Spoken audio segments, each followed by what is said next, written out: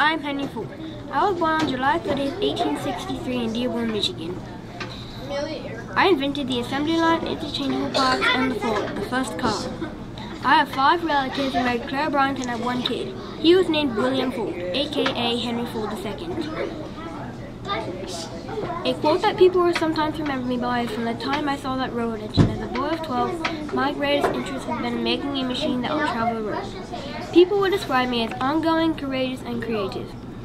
I had to go to Detroit to make a company. This company was called the Ford Motor Company.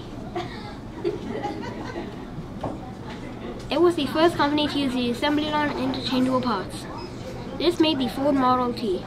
A little before I died, I passed the company down to my son, Henry Ford II, aka William Ford.